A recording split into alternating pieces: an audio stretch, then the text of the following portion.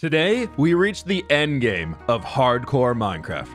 I've acquired full netherite armor and an unlimited supply of totems of undying, and I've spent over 400 days building my base. I'm finally feeling safe inside of this world, but it's time to change that. My goal today is to kill the Ender Dragon, find an elytra, and gather up a massive supply of shulker boxes from the end dimension, killing the Wither for my first beacon.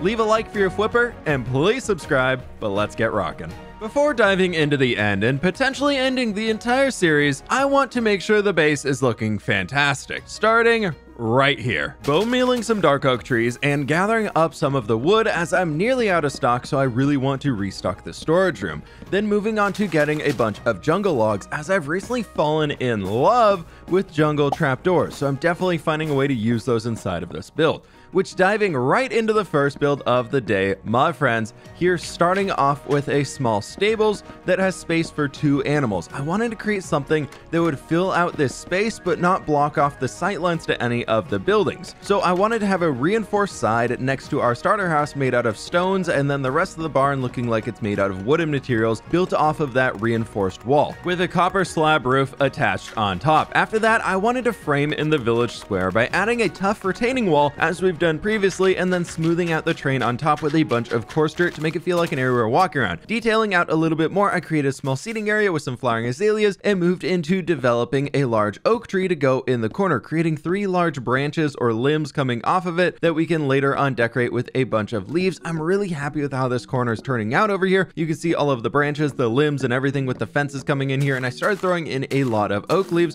which just flying through them here in a time lapse, getting everything put down into place, and it's looking so good. After that, because this has been bothering me literally since episode 2, I decided to fix the wheat field down there and actually bring it down so it didn't just have a harsh edge. And with the final little addition here in our very lush corner, I want to throw in a large pot right like that. Now we got 2 stalls available, and I know just the one I want to grab. And since I'm here, I'm gonna pick a few flowers. Oh, there's a horse on my bed. That's not a bad omen, right? No. Or should I say, nay. I'll be leaving now. And our majestic horse on a hill. Oh, good hearts, and quick to love us. But that's the only quick thing about him. Well, this is our horse now. We can't give him up. Now, are you a jumper? Oh, but you, my friend, since you're the first one here, you get the big stall. Enjoy. And for our final noble steed, the donkey. Come on, buddy. We got to move quick. Hey, time now. There we go. Love it. And have a chest. Oh, we got to run. Woohoo! Well, our donkey over here is definitely not a jumper. There's no way. He can't even jump 2 blocks. Welcome home, buddy. Speaking of which, I need names for both of these, the white horse and our beautiful donkey over here. Now, I think I've earned it at this point. I think I've earned the ability to take a day off and just relax. And I've got a whole private lake to myself down here with some few squiddies.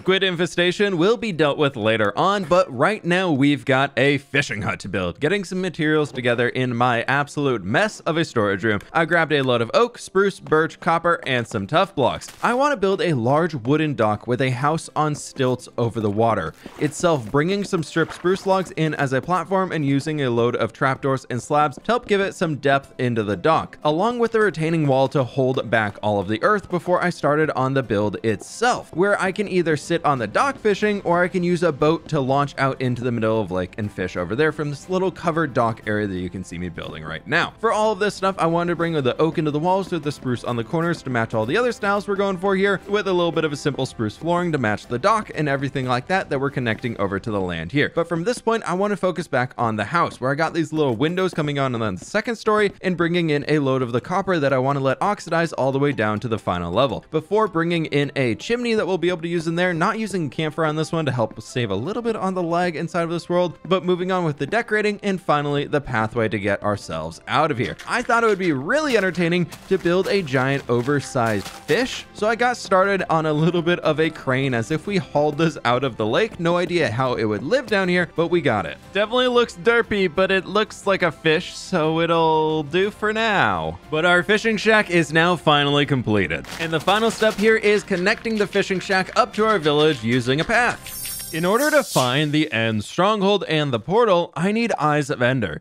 which require blaze rods for blaze powder and ender pearls. Now, as blaze rods will help with the other 2 resources, we need to get those sorted first. I'm gonna need 9 stacks of glass for this build here to get started, so I have quite a bit of time to spend down here with the villagers, trading for as many emeralds as I can get so I can actually buy the glass later. Oh, I'm so sorry. Oh, I'm so sorry. Please don't die. Accidentally hurting a villager aside, I kept on trading and waiting. So much waiting. But we finally have a full 9 stacks of glass for ourselves. Keeping on theme, I needed a load of magenta dye for the glass, along with grabbing a bunch of other blocks. It's time to dive into my favorite dimension of happy fun times. I can survive this. Yeah. Oh. Well, I did it. I survived. There it is. Here we go. We got it. Right, so we need to clear a lot of space out here. This blaze farm is thankfully really small, but the pain, oh my gosh, the pain is endless. Endless amounts of pain from building in this stupid dimension. It never stops. Trying to dig out the area for the blaze farm, I was constantly attacked by blazes and skeletons, and all I'm saying, infinity bow, best bow. Well, we got the area cleared out for the most part. Now it's time to actually build this dang farm. The easy part's over. Creating a giant box out of stained glass with a bunch of deep slate on the corners for ourselves, I joined in on an unending battle of placing glass and killing blazes. Constantly, place 5 glass, kill 5 blazes. Place 5 glass, kill more blazes. They just keep spawning all over the place. They're just everywhere. Oh, they all drop down with me. Simon says go to the top of the box. Look at them. Simon says go to the bottom of the box. Oh, look at them. Oh, I have a choreographed dance team of blazes that want to murder me. Now, I don't know if this is going to work, if it's even 50 blocks, but I am way shy. Oh, I got it up another one. Sniper duel done. Distraction aside, I built up the killing chamber and collection chamber before throwing all of the lava in and rushing up to the top to place in the final slab on top of the spawner. Choreographed dance team to the bottom of the box, please. Holy cow, I've been here for 30 seconds and we already have a stack and a half of blaze rods. Not to mention the 32 I had just from building the farm alone. Dance team, it's been a pleasure. I'll be back for practice later. Since I'm here, I want to knock another advancement off the list. Slowly working through all of them, and I think the last biome I need to touch is the warped forest. Here we go. Yes, we got it. Perfect. Before I go home, I'm gonna grab a bunch of stuff from this forest. There we go. Full stack of everything. Woo! Blaze rods checked off the list. Now it's time to move on to ender pearls. This we can achieve through cleric villagers, meaning it's time to dive into the cave village and add on a building for our clerics to hang out. We've got some space cleared out for ourselves now, and I want to build a big massive structure along this entire wall to hold the clerics and to hide the mess of a villager breeder down here. I got to work on crafting and gathering up a whole ton of materials for the cleric villager trading hall, getting what I could out of the mine storage room before running down to the diamond level to gather a bunch of cobbled deep slate. I filled my entire inventory up and managed to get 25 diamonds in the process, dumping my entire inventory into the elevator before taking the minecart up to the copper level, where I started mining for a bunch of granite and andesite. My goal here is to cover up the villager breeder as mentioned and stack up a few more buildings on top of it to make it feel like there's a bunch of people living down here and building up the side of the cliff. Starting off with the villager breeder entrance though, I'm using dark oak tuff and stone bricks with some acacia to highlight and bring a little bit more attention to it before bringing in a load of redstone lamps for some light sources at the top and a little bit along that technical vibe. From there, I want to extend the top up with a small stone brick building. I did run out of glowstone, however, so back into the stupid nether, I had to go for even more blocks, but thankfully it was pretty easy to get these in a quick trip right back out of there. But right back into the building as well, I got to work on a brick, granite, and polished granite build over here and bringing in some stripped spruce logs for the second floor on one side to break it up. Since I already built the village down here on episode 4, this style is really set in stone, quite literally. So I can take elements from the other builds and add them all together in different ways to make all of this stuff work together here. So you can see them all stacking up together like this, and I absolutely love the result we have so far. But adding in some interest by bringing in a massive white tower in the background we can get this whole point kind of standing out against everything else. If all of the things are just carbon copies of each other, it's going to be rather boring, but this way we can add some interest in while still bringing in the variety. So adding in some windows and everything like that, and even a top floor balcony for whoever is in charge of the chapel can stand there and look out into the valley. Or the cave, I should say. It's kind of indoors over here, so it's not a valley. But moving on with that one, we've got the balcony up here. It's looking fantastic. And moving on to the roof as well, I want to connect everything up here before moving forward with a full copper roof to bring that extra vibe into this area of connecting everything in. After the style has been established inside of the tower, I needed to find a way to bring our villagers over to this area. Since we actually have to connect up a railroad and we are on the far side of the cave, I couldn't use any of the existing systems. So I decided to bring a floating railway over here that we're kind of connecting up using a little bit of acacia as a way that we can build everything in here together. But we've done it. The exterior is now complete, turning this bland rock face into another awesome expansion to the village. Now I actually just have to deal with the clerics. My goal today is to get 8 cleric villagers to start. Let's see what we can trade with them, if you would like to be a cleric. 10 minutes later, we finally have one locked in the trade and sent them off to the zombie conversion chamber. After getting 3 more ready to go, I realized I had no potions and no minecarts left.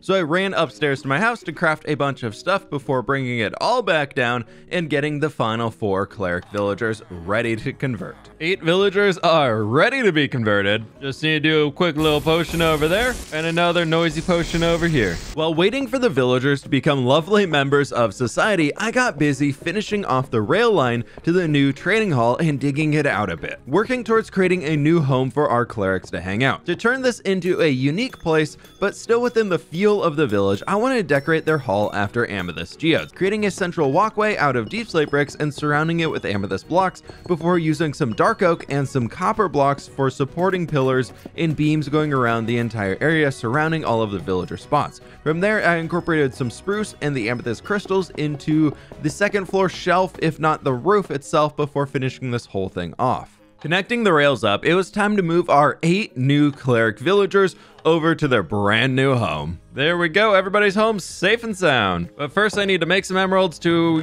trade with the villagers.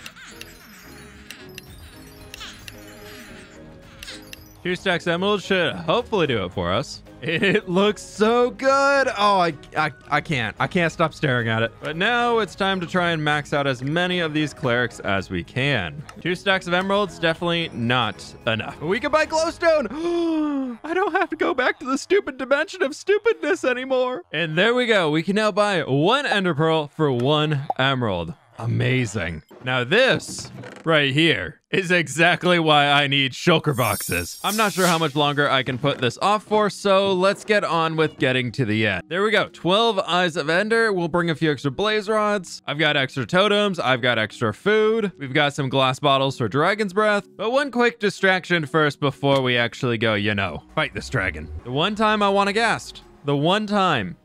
There's no gas. There we go. Look at him. It's a balloon. I mean, I did come all the way out here. I've got nothing else to distract myself with over here. Maybe I'll kill the spider because I can. Oh, wait, I forgot. I live streamed. Oh, let's get caught up on all of that stuff. Yeah, let's do that. That sounds great. I finally got some bamboo to make scaffolding back home and ventured into the jungle to tame a bunch of parrots. Finding 2 light blue parrots, one of them was an absolute glutton and wanted so many seeds, and then finally getting a gray parrot as well as a yellow one. You won't believe it. I did an interior. Check it out. The upstairs of the forge is now completed. We got a nice home inside of here and it's beautiful. All the way up to the balcony. Oh, stronghold. Oh, stronghold. Where are you? My 1 pearl would get stuck all the way up on top of the roof. Wait, I can steal their jack-o'-lantern. This outpost has been fantastic to have. All right, Pearl, where are we going? That way. Oh, it's a witch hut. Witch hut, that hut. You have got to be kidding me, though. This is all taiga biome. We can't use this for a farm if we wanted to. Oh, it went backwards. We passed it. Is it right here? It's somewhere in the swamp. It could be a lush stronghold. There we go. The pearl's going underground. All right, we just need to dig down right here with all of the water into an entire flooded cave system. Oh, I love this so very much.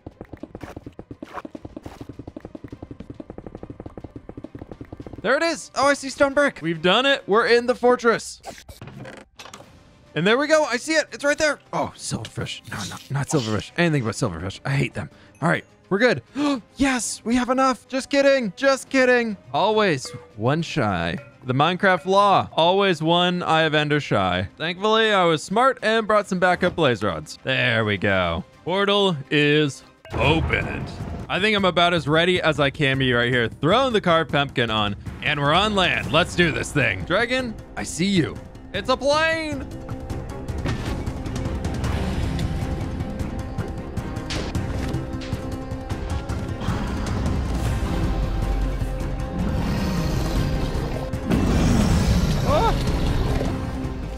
Just the chain boxes left. I can get this. I can get this. There we go. The last one right here. Let's do it. Anytime now. There we go. I think that's it. I don't think the dragon's got anything more. I see you, dragon. I'm coming for those toesies. Oh, no. It's fine. It's fine. It's fine. You can keep your toes safe. Halfway. Let's do it.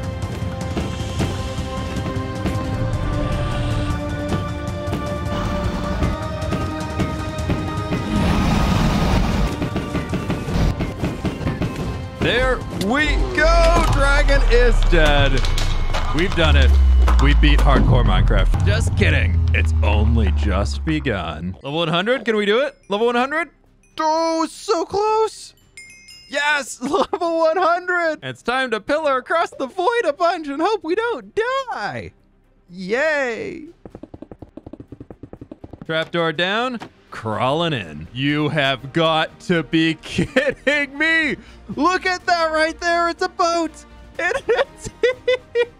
Oh my God. You can't plan that. Oh, I love this. All right, we can't celebrate yet. We got to get that elytra first. This is so good though. Oh, I love it. My goal in the end is to come up with 2 full stacks of shulker shells for ourselves so we can have a total of 64 shulker boxes to work with at minimum. 20 shulker shells so far. Let's keep going. My shells! Hello! Gauntlet round 2. Let's go!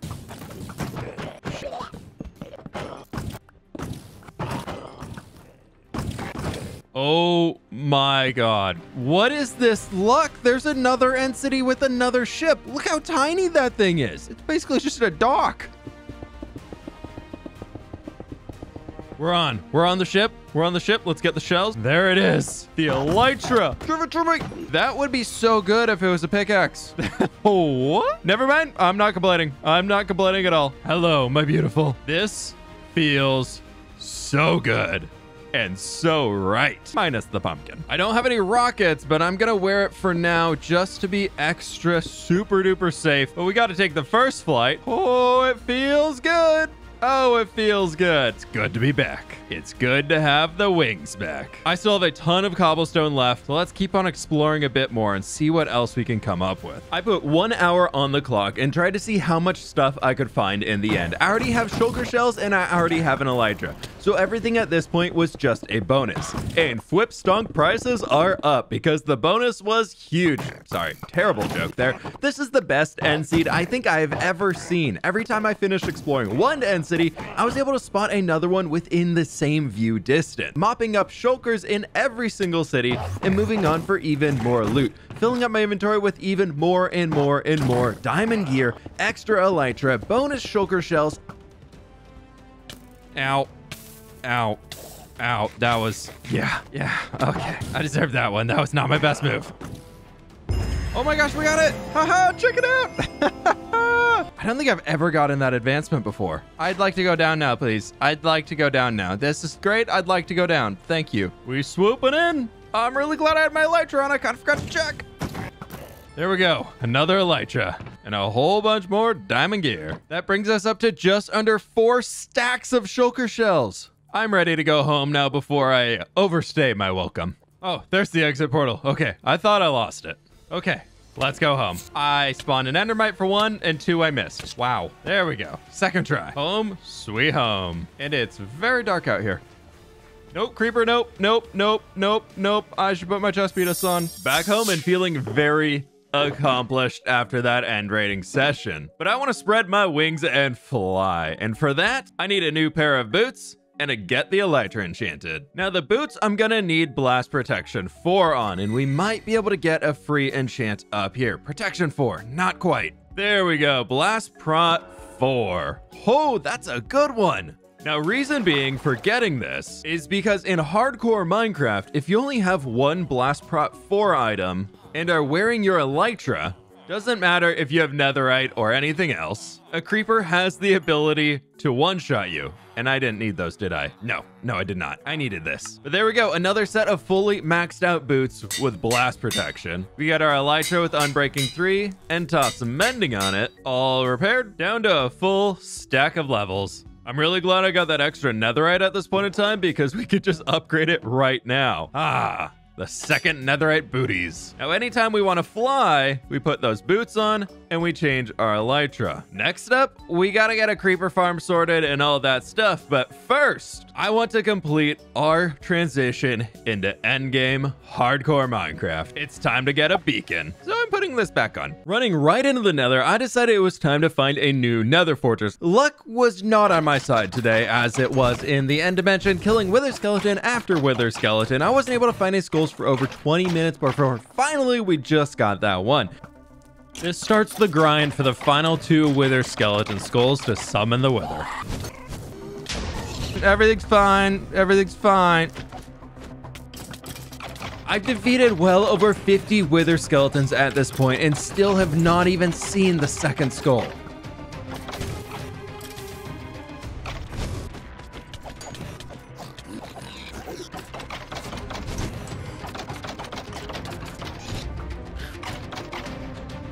Yes! We finally have a second one! We got it! Yes! 3 wither skeleton skulls acquired. Time to escape the nether and fight the wither.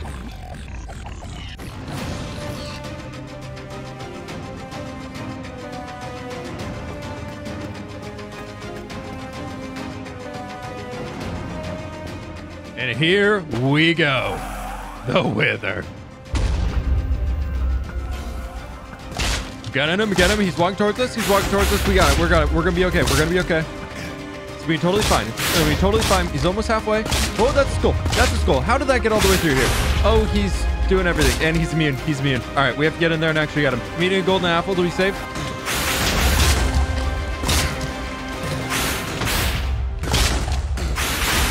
We got him. We got him. Oh, we got him. We got him. Oh, yes, yes, yes, yes, yes. Nether star acquired. I'd like to stop dying now, please. Ah, there we go. After so much hard work, we finally have it. The beacon. We can finally do it. Tackle absolutely massive, insane projects inside of hardcore Minecraft. Like planting a field! But actually though, with every hardcore Minecraft episode, we do have to plant a brand new field within this world. So here we got a brand new beetroot field coming in down by the river. It's not my favorite thing to do, but we're gonna go ahead and grab some blocks of iron over here for our beacon.